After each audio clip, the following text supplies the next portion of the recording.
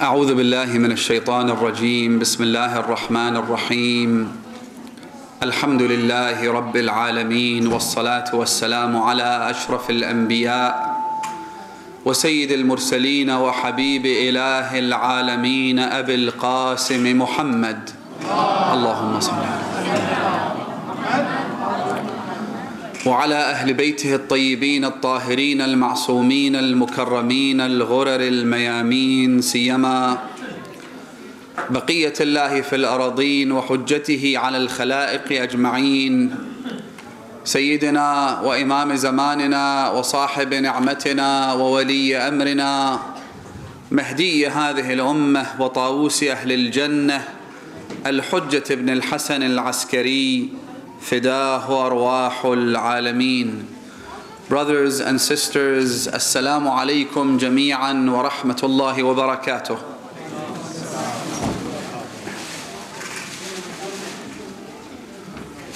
No one in all of human history has been subjected with the same level of persecution and targeted harassment as that of Amir al-Mu'mineen Ali ibn Abi Talib. Entire government departments were set up in order to undermine Ali and to tarnish his reputation.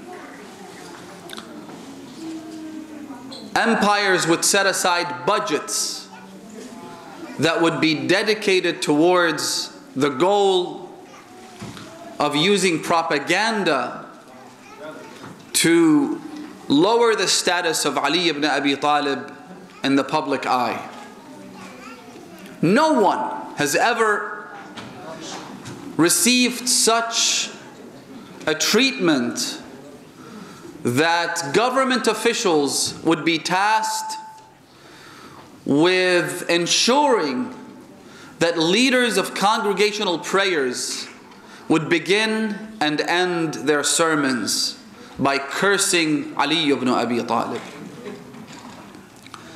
Ibn Abi al-Hadid, who was a Sunni scholar, a man who wrote a commentary on Nahj al-Balagha, he was a Mu'tazili scholar, someone who's highly revered. He says, لعنوا عليا على المنابر في المغرب والمشرق.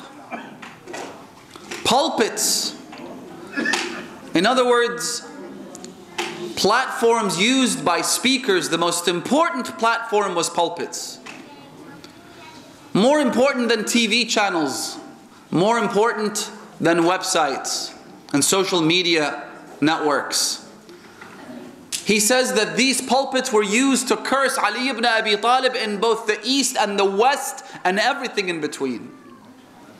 70,000 pulpits were used to spread lies and misconceptions and accusations and vile statements against Amir al-Mu'mineen Ali ibn Abi Talib. And this comes from a Sunni scholar, not a Shi'i one. It was so bad, in fact, that Ibn Abbas says, I was walking, he came across a group of people who were sitting down with prayer beads, with masbahah, and the dhikr they were reciting was cursing Ali ibn Abi Talib. He came across this group and he said to them, did I hear you curse God? They said, no, we're not cursing God. He said, well, did I hear you curse the messenger of God? They said, no, you're mistaken. We didn't curse the messenger of God. He said, then what were you saying? They said, we were cursing Ali ibn Abi Talib. He said, then my two earlier statements were also correct. Because I swear to God, I heard the messenger myself who said, Man sabba aliyan faqad sabbani, wa man sabbani faqad sabba Allah. Whoever curses Ali curses me, and whoever curses me curses God himself.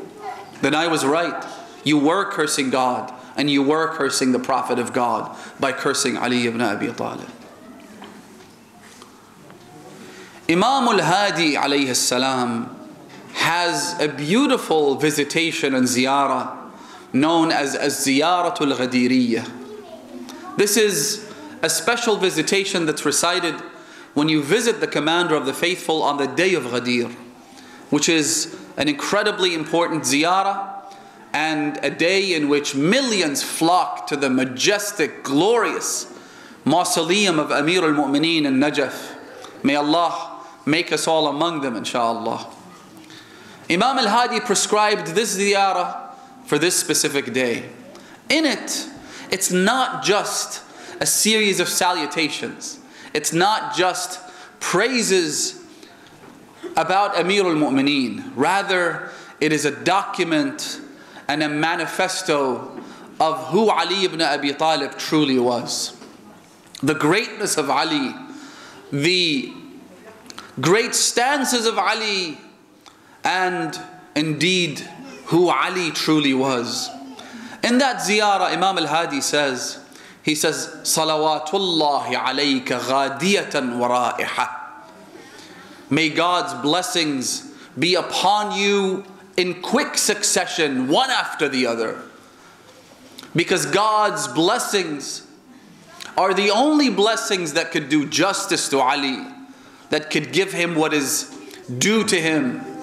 Then he says, فَأَنَّا يَبْلُغُ الْمَادِحُ وَصْفَكَ.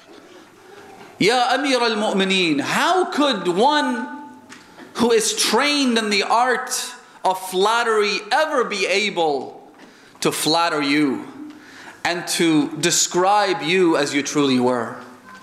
How could anyone ever describe Ali ibn Abi Talib and give him what he truly deserves and put him in a position that God wanted him to be placed in? فَأَنَّا يَبْلُغُ الْمَادِحُ وَصْفَكَ. And conversely, how could one who is trying to bring you down ever be successful? They tried. If anyone tried, it was Muawiyah and his gang. It was the Bani Umayyah and their ilk. They tried, they spared no effort. To the point that Muawiyah gives 500 coins to Samarat ibn Jandab. He says to him, I have a favor to ask. He said, what? He said, I would like you to take a verse from the Quran that praises believers and attribute this verse to Ibn Muljam al-Muradi, and do the opposite of that with Ali ibn Abi Talib. He said, which two verses? He says, the verse that says, وَمِنَ النَّاسِ مَنْ يَشْرِي نَفْسَهُ ابْتِغَاءَ مَرْضَاتِ اللَّهِ. There are those who sell everything they have in order to seek the pleasure of God. Take this verse and attribute it to Ibn Muljam, the killer of Ali. And as for the second verse, it's the one where Allah says, يَا أَيُّهَا الَّذِينَ آمَنُوا لَا تَقْرَبُوا الصَّلَاةَ وَأَنْتُمْ سُكَارَى.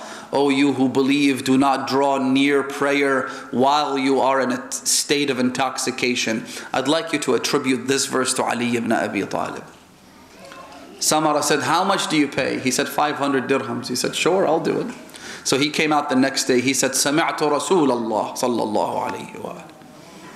I heard the Prophet say that the verse which speaks of those who sacrifice everything in the way of Allah for His pleasure is about Ibn Muljam al-Muradi.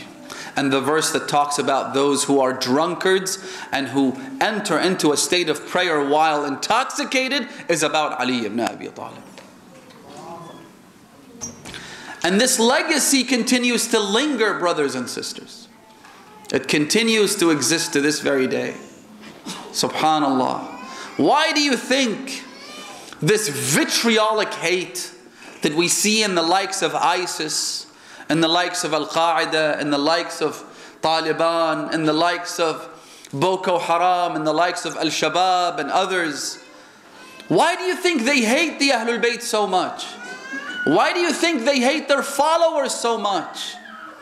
When you see a crowd of worshippers, a crowd of mourners, people who are commemorating the tragedy of the day of Ashura, being targeted with suicide bombers that dismember small children and women and adults, the old and the young, the man and the woman are not spared. When this happens in Afghanistan, when it happens to the Hazara community, when it happens in Iraq, when it happens in Pakistan, why do you think this exists today? Because this legacy was built brick after brick by Muawiyah and his ilk.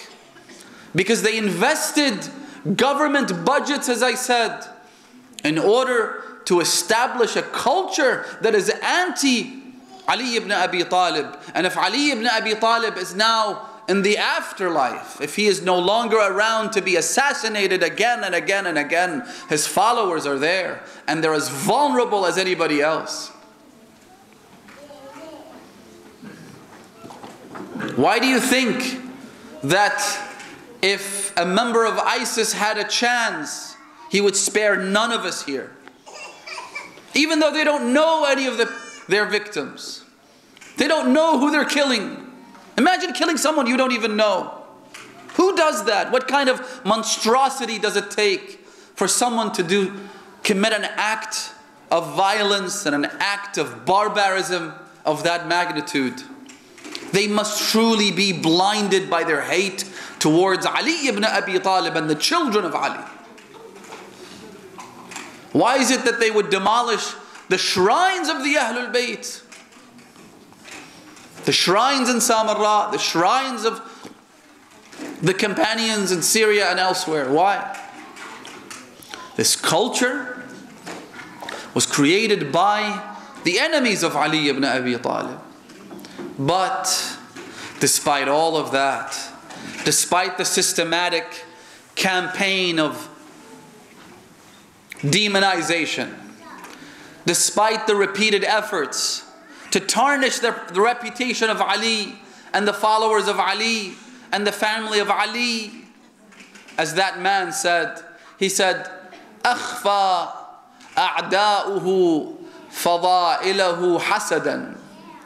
His enemies whitewashed and covered up his virtues out of envy and jealousy.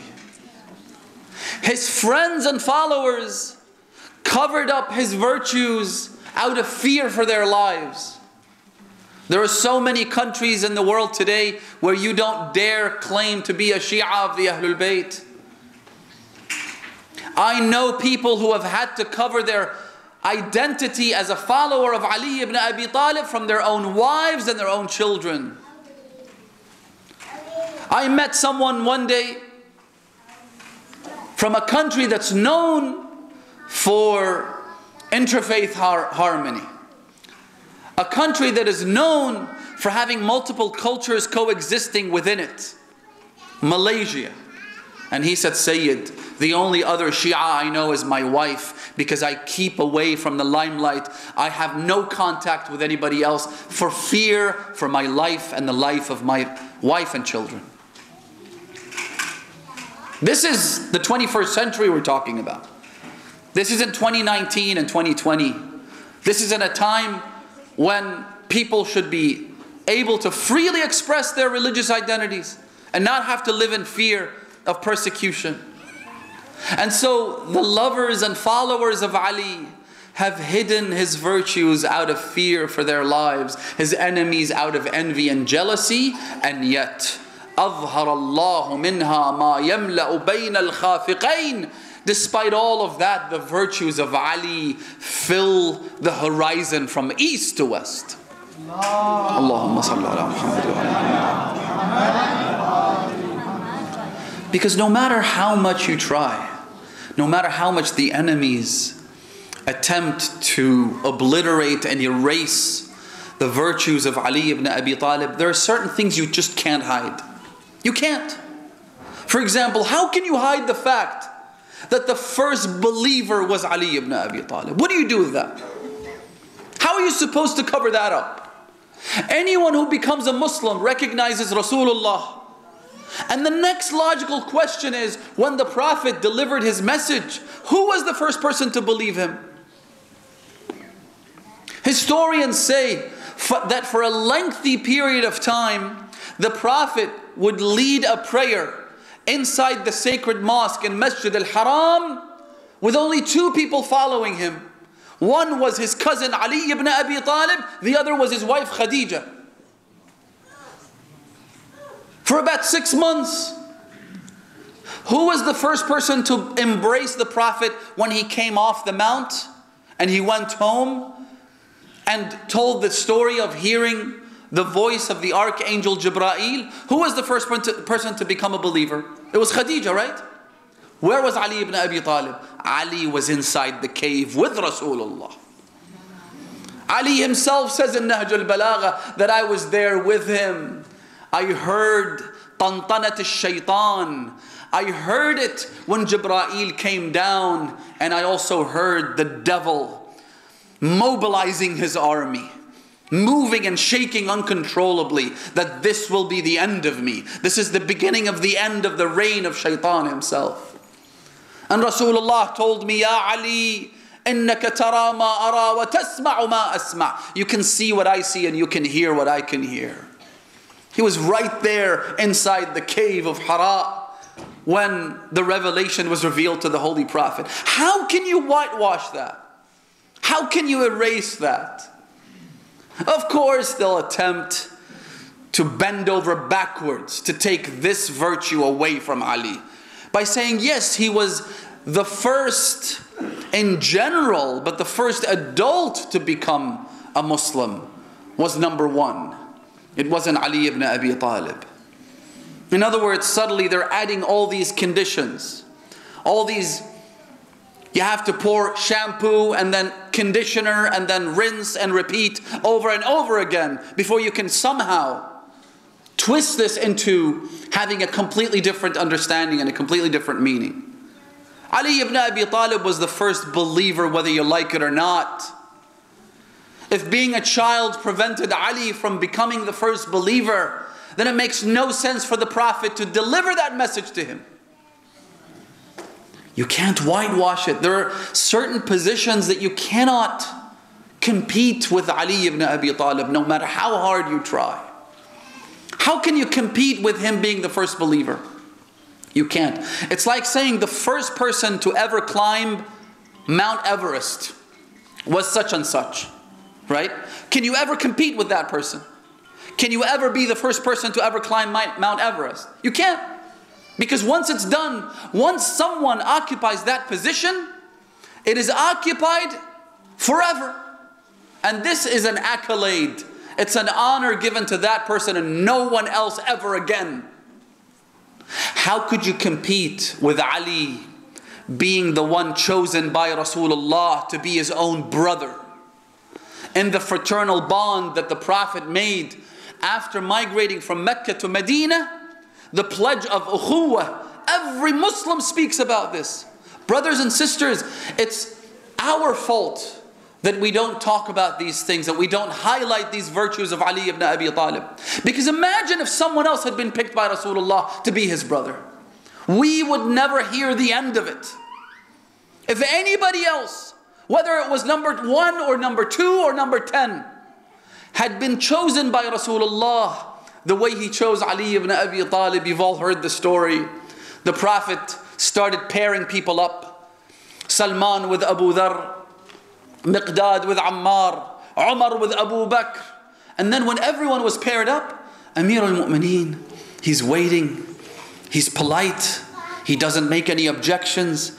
At the very end, when everyone's paired up, he looks at the Prophet, Ya Rasulullah, aren't you going to give me a brother? He said, Ya Ali, laqad iddakhartuka li nafsi. Oh Ali, I saved you for myself. You are my brother and I am your brother. Allahu Akbar. Imagine if Khalid ibn al-Walid had been picked. Imagine if Marwan had been picked. Imagine if anybody else had taken that position. Wallahi, we wouldn't hear the end of it. But you can't compete with that. You can never be the guy, the man who became the Prophet's own brother. You can never compete with the fact that Ali ibn Abi Talib became the Prophet's son-in-law. that he married none other than the mistress of the women of the world, Fatima az-Zahra. Allahumma salli ala Muhammad. Despite multiple proposals, people vying for that position, people competing to become those chosen to be Fatima's husband, everyone knew what Fatima represented. Everyone knew that Fatima was going to carry the lineage of Rasulullah forever. Everyone knew how much the Prophet loved Fatima. Whoever would be chosen as the Prophet's son-in-law would in fact be the de facto successor of the Prophet. Because the Prophet had no surviving sons. The Prophet only had 3 daughters, 2 of whom passed away, killed at the hand of treacherous men. And then the last surviving offspring of Rasulullah is Fatima. Fatima bad'atun minni. Man adaha faqad adani. Fatima is a part of my flesh. Whoever hurts Fatima hurts me. Whoever pleases her pleases me. Fatima tu ummu abiha. I was an orphan. I grew up without a mother. But Fatima is my mother. Fatima this, Fatima that. ريحانتي من الجنة ما اشتقت إلى الجنة إلا وشممت ريحها. Whenever I yearn for paradise, I smell the fragrance of Fatima. What was it about this woman whose fragrance, whose scent was one of paradise? This was Fatima. Fatima was حوراء إنسية. She was a celestial, heavenly damsel in human form. Her beauty, her stature, her position was undeniable. And so everyone wanted that position. And they tried, sure enough, one after the other. Ya Rasulullah, could I have the honor? Ya Rasulullah, I'd like to propose. And the Prophet kept telling everyone that, you know what, this isn't even in my hands. I am waiting the command of God as to who gets to marry my daughter Fatima. In other words, even I, the father, don't get to make that choice. God Himself. This is one bond. This is one marriage that gets officiated in paradise before I get to officiate it on earth. Eventually Rasulullah chooses Ali ibn Abi Talib. How can you compete with that? You can't. Which is why what you do instead is you try to whitewash it. You try to say, oh, you know, Ali ibn Abi Talib wasn't the only son-in-law. There was another person. We'll slap a title on him, calling him Dhun Nurayn, the one with the 2 lights, meaning he married both the Prophet's daughters. He married Zainab and Kulthum. Sure enough, they died under very mysterious circumstances while they were married to you. Sure enough that after their death, Rasulullah said, I don't wish to see you, which points all the fingers at the true killer of these 2 innocent daughters of Rasulullah. Most Shia scholars say that they were stepdaughters of the Prophet. I tend to believe that they were actual daughters of the Prophet, but that's another discussion for another day. It doesn't matter. What matters at the end of the day is that the way you try to take this virtue away from Ali is to say, well, he wasn't the only one. There were others as well who also married the Prophet's daughters. So what? But we didn't see people lining up in queues to marry Fatima, did we? To marry those 2. Fatima was the one they were vying for. Fatima was the one they wanted. You can't compete with any of that. You can't compete with the fact that Ali was the father of Hassan and Hussein. Rayhanataya min al-Jannah. Sibtai. The 2 grandsons of Rasulullah. Do you know how special Imam al-Hassan and Imam al-Hussein were? Let me share one example with you that I have never shared from the mimbar before. One day, Rasulullah stands. He's about to enter into a state of prayer. Imam al-Hussein, who was very young, about 2-3 years old perhaps, he comes and stands right next to his grandfather. The Prophet raises his hands and says, Allahu Akbar. Imam al-Hussein is trying to mimic his grandfather. But being so young, his speech hasn't fully developed yet. So he can't quite pronounce the words as well as he should. And so he says Allahu Akbar, but he doesn't get the words right. So the Prophet then says Allahu Akbar once again. He repeats the takbir so that Imam al-Hussein can repeat the takbir and get it right. Imam al-Hussein can't get it right the second time. The Prophet does it again. Allahu Akbar. Imagine all the Muslimin, all the congregation standing behind Rasulullah wondering what's happening. Ya Rasulullah, you doing takbirat al-ihram multiple times just for the sake of this child to be able to recite the takbirah properly.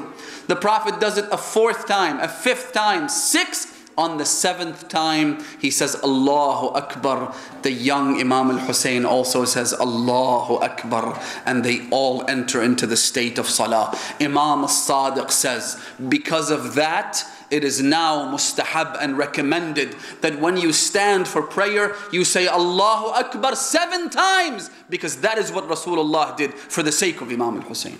Allahumma salli ala Muhammad. In other words, because of Hassan and Hussein, Rasulullah would make adjustments to his religion. How can you compete with the fact that Ali was the father of Hassanain? How? How can you compete with the fact that Amir al-Mu'mineen was the one who defended not just the Muslims and their army, but Rasulullah himself in battle over and over again? How can you compete with the fact, and how can you deny the objective historical fact that in the battle of Badr, Amir al-Mu'mineen was the one who killed half of the enemy, and as for the other half, he helped the entire Muslim army to kill them? How? Sallallahu alayka ya Amir al-Mu'mineen. Just as Imam al-Hadi says, he says, how can one, even a sworn enemy, deny your virtues, Ya Amir al-Mu'mineen? How can one be able to praise you the way you deserve to be praised? I'll give you one example, brothers and sisters, of how Amir al-Mu'mineen, in this one singular act, was greater than everybody else. It's a story you're very familiar with, but I want to read from the Quran to build up to the actual act of Amir al-Mu'mineen. Try and contextualize it. Try and imagine just how pivotal the act of Amir al-Mu'mineen was. Allah subhanahu wa ta'ala reveals an entire chapter in the Quran, a surah dedicated to this incident. Surah al-Ahzab. In this surah, Allah subhanahu wa ta'ala talks about the battle of Ahzab, also known as the battle of Khandaq, the battle of the trenches, when the Holy Prophet, when faced with an alliance that was bigger than anything they had faced up until that day. This was a decisive battle, brothers and sisters, that would have brought an end to Islam altogether. And the Quran references this in unambiguous terms. Listen to this. In verse number 9, Allah subhanahu wa ta'ala says, Ya ayyuhalladhina amanu, O who you believe, udhkuru ni'matallahi alaykum, remember God's blessing upon you. What blessing? إذ جاءتكم جنود فأرسلنا عليهم ريحا وجنودا لم تروها وكان الله بما تعملون بصيرا. When an army, combatants came toward you, and we sent a wind upon them, because on the eve of the Battle of the Trenches, after the battle that took place with Amir al-Mu'mineen and whatnot, then there was a wind that came, a sandstorm, which forced them to retreat and go back. And وَجُنُودًا لَمْ تَرَوْهَا, and soldiers that you could not see. وَكَانَ اللَّهُ بِمَا تَعْمَلُونَ بَصِيرًا, and God was ever seeing your actions. God knew exactly what you were doing. إِذْ جَاءُوكُم مِّن فَوْقِكُمْ وَمِنْ أَسْفَلَ مِنْكُمْ. This army that came to you came from up above you and from underneath you, which is a way to describe how this army was all encompassing. They came from every direction, from every angle. It illustrates once again that this battle was a decisive one. This battle was going to make or break Islam forever.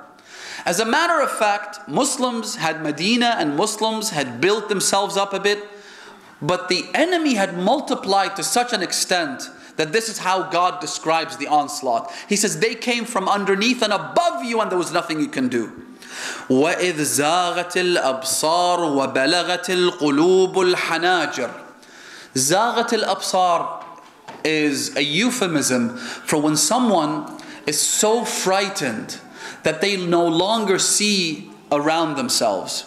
Imagine, just for a moment, God forbid, through that gate over there and the one over there for the ladies, we suddenly see a group of ISIS, black-clad fighters and terrorists stormed through these two entrances right in the middle of this building.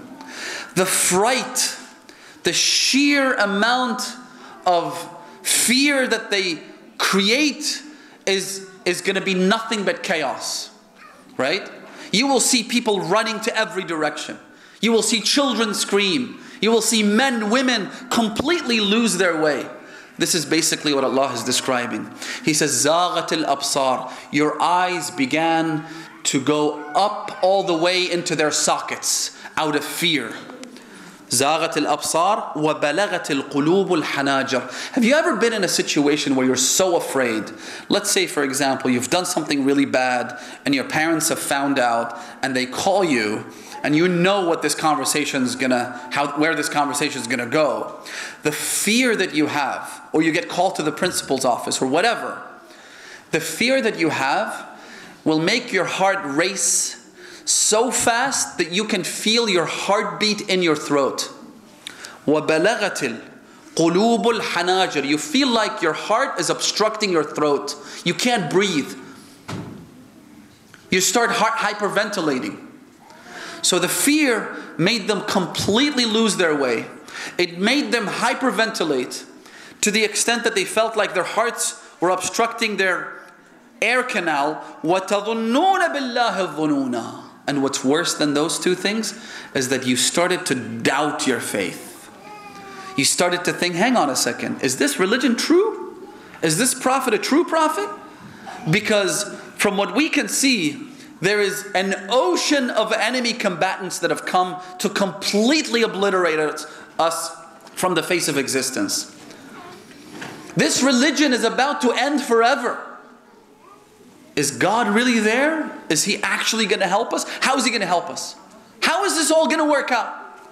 You started to say, هُنَالِكَ ابْتُلِيَ الْمُؤْمِنُونَ. Allah says there, that was the true test. When believers were tried and they were tested. وَزُلْزِلُوا زِلْزَالًا شَدِيدًا. And they were shaken and they underwent an earthquake that Allah says shadida, a great shaking, meaning Allah subhanahu wa ta'ala speaks about the day of judgment and He says زُلْزِلَةُ الْأَرْضُ زِلْزَالَهَا. The earth is shaking, the earth is shattering. Here Allah says zilzalan shadida because it's not a physical earthquake, rather it's a spiritual one. It made people doubt everything they had come to believe over the last 20 years. Since the inception of Islam, since the beginning of the revelation. وَإِذْ يَقُولُ الْمُنَافِقُونَ وَالَّذِينَ فِي قُلُوبِهِمْ مَرَضٌ. And this is where the hypocrites started to actually speak to each other and reveal their true intentions. They started saying, مَا وَعَدَنَ اللَّهُ وَرَسُولُهُ إِلَّا غُرُورًا. All this talk about heaven, hell, about us becoming victorious, all that is nothing but idle talk, nothing but falsehood. It was all a bunch of lies. وَإِذْ قَالَ طَائِفَةٌ مِّنْهُمْ يَا أَهْلَ يَثْرِبَ لَا مُقَامَ لَكُمْ فَارْجِعُوا. People started saying, "O people of Medina, O people of Yathrib, get out as soon as you can. Don't stay here, because this will be the end of you. فارجعوا ويستأذن فريق منهم النبي يقولون إن بيوتنا عورة وما هي بعورة إن يريدون إلا فرارا. God says that we know how you started coming to the Prophet, coming up with all kinds of excuses so that you could escape and run for your lives. We've seen all that. ولو دخلت عليهم من أقطارها ثم سئلوا الفتنة لأتوها وما تلبثوا بها إلا يسيرا. In the midst of all of this, Muslims thinking this is the end, hypocrites thinking let's make a run for it, this shaking, this shattering, this earthquake. In the middle of all of this, Amr ibn Udd comes. He says, who's going to fight me? He started to scream over and over again, will anyone come and face me? A man who used to be known as the defeater of an army of 1,000 people. He could take on 1,000 men and still be able to defeat all of them, kill all of them. So you can imagine, if you have the slightest doubt in your heart, you do not face off with Amr ibn Udd, because you know you're going to get killed. You know you're going to die. Ali ibn Abi Talib is this young man. He gets up, Ya Rasulullah, let me go face him. Instead of the Prophet actually giving him permission to go, because had the Prophet done that, had the Prophet from the first instant said to Ali, sure, you can go and fight him. Try your chance. Either you're going to go to heaven or you're able to do something. Instead of doing that, the Prophet told him, sit down, Ali, sit down. Innahu Amr. This is Amr we're talking about. Everyone knows who Amr is. Why did the Prophet do this? To give the rest a chance. Because had he given him permission, I'm sure there was going to be people who say, you know what, if the Prophet had only asked us, we would have been happy to oblige. We would have been happy to go and fight, but the Prophet gave it to Ali, so. The Prophet had Ali sit down. They were all sitting down. كَأَنَّ عَلَىٰ رُؤُوسِهِمُ الطَّيْرِ. Have you ever seen someone who's got a bird standing over his head? Imagine like you're in the park or somewhere and there's a bird that somehow lands on your shoulder. You try not to move or hesitate the slightest bit. If you can stop breathing, you'll stop breathing because you don't want the bird to fly off. That's exactly how they were sitting down. Not a hiccup, not a sneeze, not a cough, in case that gets misconstrued as them volunteering to go. So then Ali ibn Abi Talib stands again, Ya Rasulullah, let me go take him. So the Prophet says to him once again, Ujlus ya Ali, innahu Amr. He does that 3 times. Eventually the Prophet gives him permission to go. The Imam goes. He has a conversation with Amr ibn Udd. He says to him, who are you? Imam Ali says, I am Ali. He says, Ali who? Who's your father?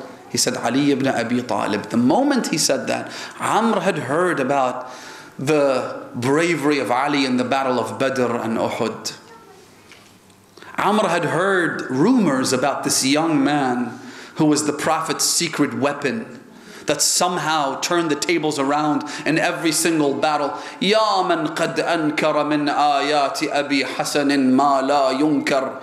إن كنت لجهلك للأيام جحدت مقام أبي شبر فاسأل بدرا واسأل أحدا وسل الأحزاب وسل خيبر من دبر فيها الأمر ومن أردى الأحزاب ومن دمر من هد حصون الشرك ومن شاد الإسلام ومن عمر قاسوك أبا حسن بسواك وَهَلْ بِالطَّوْدِ يُقَاسُ الذَّرِّ. They compare you with others, O Aba Hassan. How can you ever compare a tiny speck with a mountain? قَاسُوكَ أَبَا حَسَنٍ بِسِوَاكَ وَهَلْ بِالطَّوْدِ يُقَاسُ الذَّرِّ أَنَّا سَاوَوْكَ بِمَنْ نَاوَوْكَ وَهَلْ سَاوَوْا نَعْلَيْ قَنْبَرٍ. They can't even be compared to the slippers of Ali's servant Qambar, let alone with Ali himself. This is who Ali ibn Abi Talib was. And so Amr ibn Udd had heard rumors. For the first time in his life, he was afraid. So he said to him, you know what? I don't want to kill you. Go back to where you came from. Because I knew your father, he was a good man. Ali said, well, here I am. Let's face off. And let's see who sends who to the afterlife. But this is not fair. You're sitting on the back of a horse. You can't do that. How about you get off your horse so that it's an even playing field so that we could fight together. Amr ibn Wud was so proud and arrogant and was filled with such hubris that he immediately jumped off of his horse. He used his sword with a single strike, cut off the legs of the horse and said, fine, let's go fight. A few moments, as soon as the dust settles, Ali ibn Abi Talib is standing triumphantly over the dead body of Amr ibn Wud al-Amiri. Muslims are watching all of this. Imagine the fear, the sheer fright, the terror that had taken over their hearts is now immediately transformed into sheer pride and happiness that Ali has now saved us. Ali ibn Abi Talib. And it's the moment where Rasulullah says, Darbatu Aliyin, a single strike of Ali. Not the prayers of Ali in the middle of the night when he would go off in his farm, away from prying eyes, away from the public. He's not looking for the limelight. He's not looking for anyone to praise him. La taziduni kathratun nas. He's the one who says that no matter how many people surround me, I will never feel proud and happy because people are with me. And no matter how many people abandon and desert me, I will never feel frightened or abandoned, because my connection is with God Himself. He would go off in the middle of his farm to pray. يَتَمَلْمَلُ تَمَلْمُلَ السَّلِيمِ. He would twist and turn as he prayed toward his Creator like one who has been stung by a snake. Inshallah, you will never get stung by a snake, but they say that a snake bite is like when your entire body is on fire. You don't know where the pain is coming from. And so the person twists and turns and moans. Ali would be seen that way every once in a while as he prayed to God. Not the prayers of Ali, not the charity of Ali, not caring for the orphans of Ali, not the justice of Ali. A single strike of Ali is greater than the acts of worship of the Thaqalain, both the jinn and the ins. That is who Ali ibn Abi Talib is. How are you going to compete with all of that? How can you cover up the Quran which sings His praises? This book of Allah subhanahu wa ta'ala. Every time Allah says, Ya ayyuhalladhina amanu, Ali ibn Abi Talib is at the top of the list. Ali ibn Abi Talib is the master of every mu'min, every mu'minah. This is who Ali ibn Abi Talib is.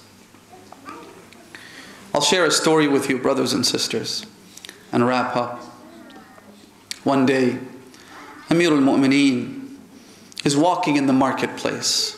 This is when he was the emperor, when he was the leader of 50 of today's countries, one of the biggest empires history has ever seen, stretching all the way from West Africa to the Russian Republic of Dagestan. All this was under the domain of Ali. But what a domain this was, that he says, if a goat trips over and falls because the bridge wasn't done right, I hold myself responsible. Anywhere in the far stretches of this empire, if any act of oppression takes place, I hold myself responsible. Allahu Akbar. Allahu Akbar. So he's walking in the marketplace. He sees a woman holding a basket that looked heavy. So the Imam walks up to her and he says, could I carry this basket for you? So she says, thank you, Ya Abdullah, O servant of God. She doesn't recognize the Imam, obviously. So she hands him the basket. He carries it. Qambar, who was with the Imam, he says to him, Ya Amir al-Mu'mineen, let me carry the basket for you. He said, Oh Qambar, who's going to carry my burdens in the afterlife? You won't be there to carry that for me. Let me carry this myself. So the Imam takes the basket, walks with this woman. As they're walking, the woman says, you know what? Thank you. I didn't think a stranger would come to my help. I am a widow. My husband was killed because Ali sent him to one of his wars and he ended up dying there. And look at me now. No one cares about me. I don't have any helpers. I don't have any support. Amir al-Mu'mineen keeps on carrying the load, doesn't say a single word until they get to the house. When they get to the house, he hands the basket over to the woman. She opens the door. The Imam notices a number of orphans, little children playing in that house. And so the Imam goes away. Qambar says that Ali did not get a single minute of sleep that night. All night long, he kept speaking about these orphans, this widow, the children, the people who had been abandoned. He didn't get a single moment of sleep. As with daybreak, the Imam gets up, goes and gets some food and fills up a basket, goes over to this woman's house. He knocks at the door, she opens the door. He says, Ya Amat Allah, O servant of God, I have brought you some food for the children and I'd like to help you feed these children because I noticed that they were hungry. So the woman says, thank you, come on in. He goes inside, he notices the children are hungry, they're starving, and they're also orphans, so they have no father, no one to play with them. So the Imam says to the woman, would you like me to cook while you entertain the children? She said, no, I'm a better cook than you. You can stay with the kids while I cook a meal for them. So as she's cooking, the Imam goes to the children. He acts like an animal, has the children ride on his back and walks around the room, has these children entertained and acts in a playful manner with them until the food is prepared. Before that, the Imam says to the woman, let me light the fire, let me light the stove. So he goes to light the stove. When he lights it, there is a fire that blows in his face. As soon as it blows into his face, the Imam says, Dhuq ya Ali, taste the fire, O Ali. This is the punishment for those who abandon orphans and children. So the woman then brings the food, they sit down, the Imam begins to feed the children with his own hands. And with every bite, the Imam says, Ud'u li Ali. The woman isn't seeing this, she's not hearing this. The Imam says, pray for Ali, ask God to forgive Ali. And he feeds the children one after the other. As they're sitting down, suddenly a neighbor of that woman, she comes in. As soon as she sees Amir al-Mu'mineen, she recognizes him. She goes up to the woman and says, do you know who this is? This is Ali ibn Abi Talib. This is Amir al-Mu'mineen. This is the king. This is the emperor. So the woman goes straight up to the Imam and she says to him, Wa haya'i minka ya Amir al-Mu'mineen. I am so ashamed of you, O commander of the faithful. And the Imam responds, Bal wa haya'i minka ya amat Allah. I am the one who's ashamed of you, O servant of God. My apologies if I've ever had any shortcomings, if I ever neglected you. And so the Imam then walks out. He says to Qambar, I am now delighted that when I walked in, the children were crying, but now they're all laughing and they're happy and they're filled with joy. Ali ibn Abi Talib had a special relationship with the orphans. That's why he was given the title of Abul Aitam, the father of orphans. Rasulullah in fact says, Ya Ali, Ana wa anta abawa hadhihi al-ummah. You and I are the fathers of this nation. Have you noticed when you go to Najaf, when you visit the shrine of Amir al-Mu'mineen, you're at peace. You feel the sense of tranquility and serenity. And part of the reason is your home. This is our father. This is Amir al-Mu'mineen. This is the loving father of the orphans. And we are all your orphans, Ya Amir al-Mu'mineen. Especially on a night like this. It is the month of Ramadan. These are the nights when we commemorate the tragedy of Ali ibn Abi Talib. And our cry and our call to the Imam is that we are all your orphans, Ya Amir al-Mu'mineen. al-Mu'mineen. He was so kind and compassionate towards the orphans that when he was taken to his home, as he was wounded by the sword of Ibn Muljam, one narrator says that I came to the house of Ali ibn Abi Talib. I noticed that there was a long line of little girls and little boys, each one of them holding a cup filled with milk. I said, why are you here? What are you doing? They said that we heard that the physician had said it is good and beneficial for Amir al-Mu'mineen to drink milk. So we brought this milk from our home, and they were all saying, take this milk, just give us our father Amir al-Mu'mineen back. Take the milk and give us our father back. Allahu Akbar. What a compassionate father they had. Amir al-Mu'mineen was in fact so compassionate, so kind and merciful, that when they brought Ibn Muljam to him, his own killer, his own murderer, do you know who Ibn Muljam was? Ibn Muljam was a slave. Amir al-Mu'mineen went and bought him from his master. He paid money to release him and make him go free. He then, not only did he allow him to walk free, but he gave him a little bit of money in order to help him build his life, look after himself. The Imam looked after him. The Imam treated him as he did with every orphan, with everyone who was needy. And yet Ibn Muljam turns around and does this to the Imam. When they brought him in, the Imam struggled to open his eyes. He looked up at Ibn Muljam. He said to him something that breaks my heart, brothers and sisters. He said to him, أَبِئْسَ الْإِمَامُ كُنْتُ لَكَ. Was I such a bad Imam for you? What did I do that you would turn around and do this to me? And I say tonight, brothers and sisters, lest there be a day, God forbid, that Amir al-Mu'mineen looks at me and says, أَبِئْسَ الْإِمَامُ كُنْتُ لَكَ. Was I such a bad leader? Was I such a bad Imam? What did I do that you would turn around and become this source of shame for me as a Shia of Ali ibn Abi Talib, to bring shame to Ali ibn Abi Talib? That's how merciful the Imam was. Allahu Akbar. The orphans were lined up. The Imam was surrounded with his children, with his family.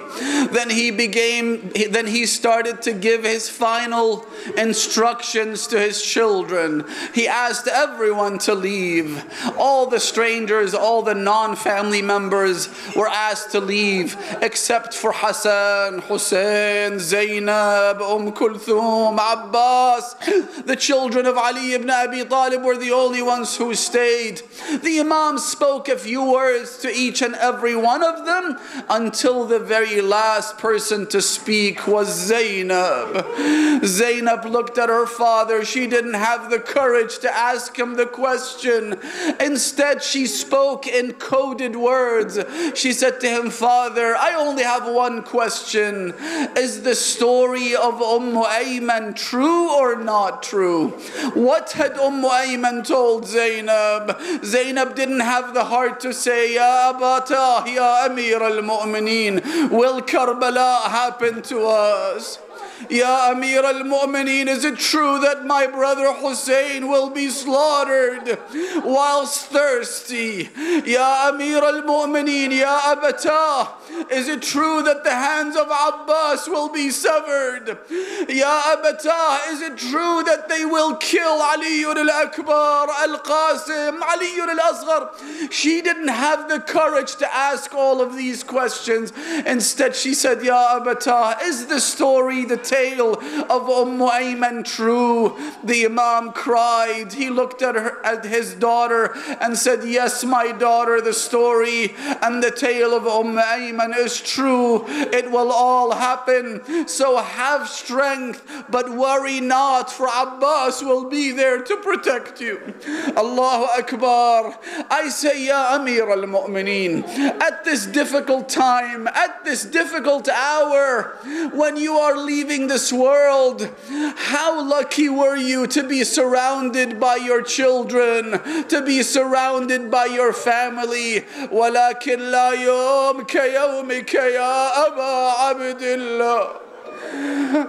Where were you, Ya Amir al-Mu'mineen, when your son Aba Abdullah opened his eyes? He looked around.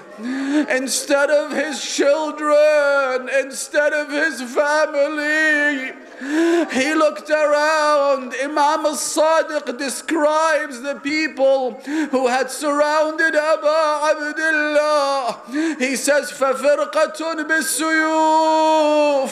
A group were wielding their swords, and there was a group with their spears ready to attack and launch them at the heart of Aba Abdullah. And there was a group who had no weapons, no swords, no spears, so they carried sticks. And there was a fourth group who had no sticks, so they carried rocks in their hands.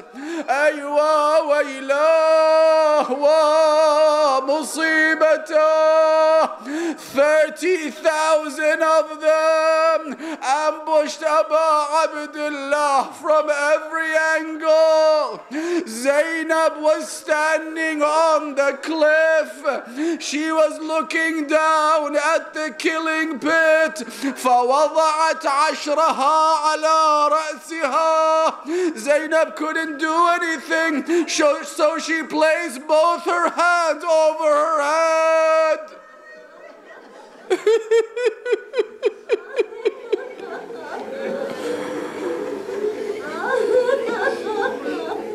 يا رسول الله جداه، هذا حسينك بالعراء،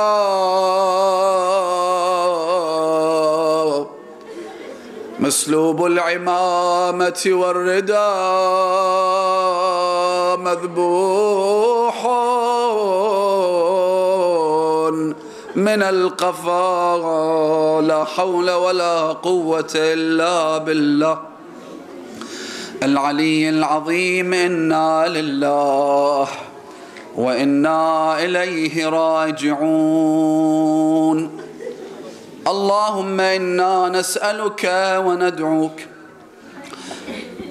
باسمك العظيم الأعظم الأعز الأجل الأكرم، يا الله يا الله يا الله يا الله يا الله يا الله يا الله يا الله يا الله يا الله يا أرحم الراحمين يا أرحم الراحمين يا أرحم الراحمين. We all have needs, we all have prayers, we all have wishes. These are the nights when you call upon Allah 10 times. The hadith says the response will come, Sal abdi, O my servant, ask and you shall be granted.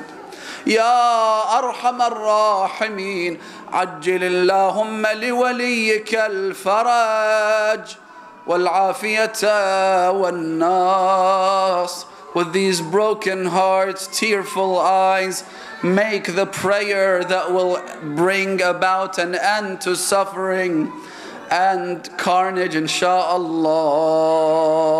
اللهم عجل لوليك الفرج.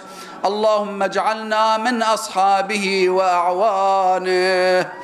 اللهم بحق مولانا أمير المؤمنين اجعلنا من شيعة أمير المؤمنين. اللهم أحينا حياة محمد وآل محمد، وأمتنا ممات محمد وآل محمد، ولا تفرق بيننا وبينهم طرفة عين أبدا. دعاء الفرج إن شاء الله. Recite it with your loudest voice. بسم الله الرحمن الرحيم. اللهم كن لوليك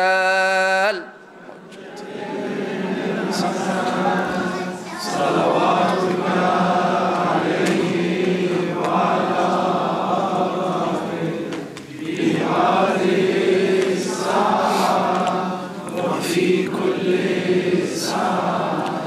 وليا وحافظا وقائدا وناصرا ودليلا وعينا حتى تسكنه أرضك طوعا وتمتعه فيها طويلا برحمتك يا أرحم الراحمين. إلى أرواح المؤمنين والمؤمنات ومن مات من هذا الجمع، وإلى أرواح الشهداء والصالحين والعلماء وخدمة أبي عبد الله الحسين، نهدي ثواب مجلسنا هذا وثواب سورة المباركة الفاتحة مع الصلوات.